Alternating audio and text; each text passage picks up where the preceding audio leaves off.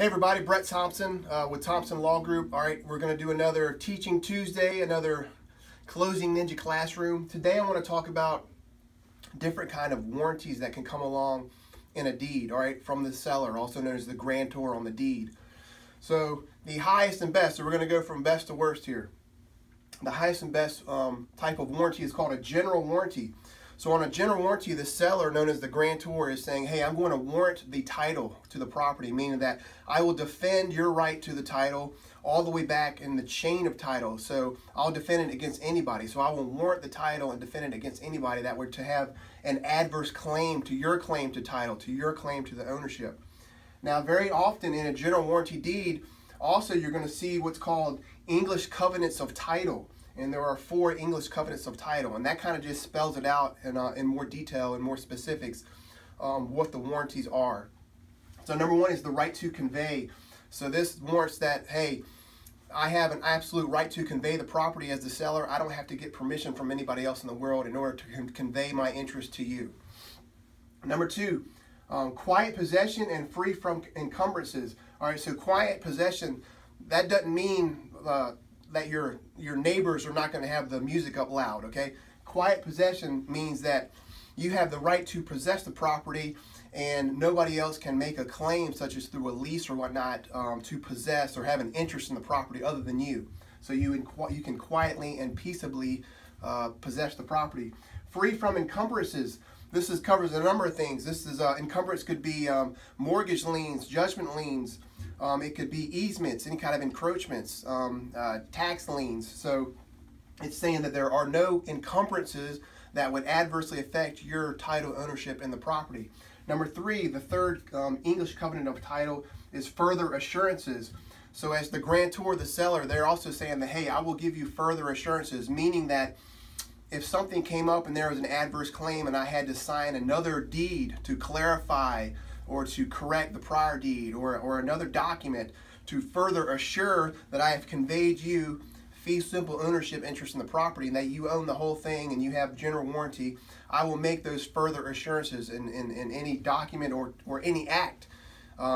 If you got sued, I could come in and defend your right if the suit was about the title ownership of the property. Number 4 is the no acts to encumber. This means that the seller has also not taken any proactive steps that could encumber the property, such as agree to grant an easement on the property, or the seller didn't go last week and sign another contract for the sale of the property to a second party. Therefore, they could claim an interest in the property as a contract owner.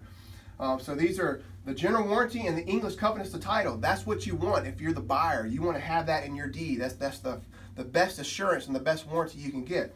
A special warranty deed would be next in line here. A special warranty deed basically says that, hey, during my watch, during the time that I own the property, I haven't done anything that would adversely affect your title ownership of the property. So I'm going to convey it to you, and during my watch, I haven't done anything to screw the title up. It does not make any warranty for anything that happened prior to when I owned it. So prior in time in the chain of title, I'm not going to warrant against any claims that may have arisen before I took ownership to the property. So it's not as good as general warranty. Now, a quitclaim deed is no good, okay? A quitclaim deed basically says, hey, if I own the property, if I have any ownership interest in the property, you can have whatever ownership interest that I may have. So it doesn't even warrant that you own the property. So it doesn't even guarantee, if you will, that the seller actually owns what he's trying to convey to you. So a quitclaim deed simply says, hey, if I own any part of it, you can have this part that I may or may not own. No good. Now, I threw in deed of gift down here at the bottom. It's not a warranty, okay, but I get a lot of questions about a deed of gift. A deed of gift simply says that there's no monetary consideration for the transfer, meaning that it's not a taxable event. All right, if there was monetary consideration, you'd have state and local transfer taxes, known as a grantor's tax and a grantee's tax.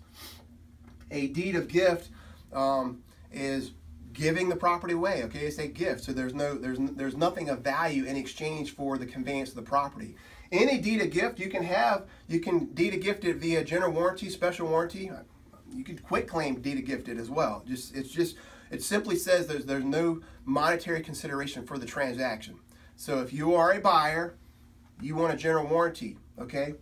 The next in line is a special warranty. You're probably going to see a special warranty if you buy it from a foreclosure trustee or from a bank or from an estate, okay? Because they don't want to expose themselves to liability, anything in the past, all right, in the chain of title. So that is warranty deeds in a nutshell, okay? That's a very summarized version of it, but I wanted to add a little value to your lives today. Thank you.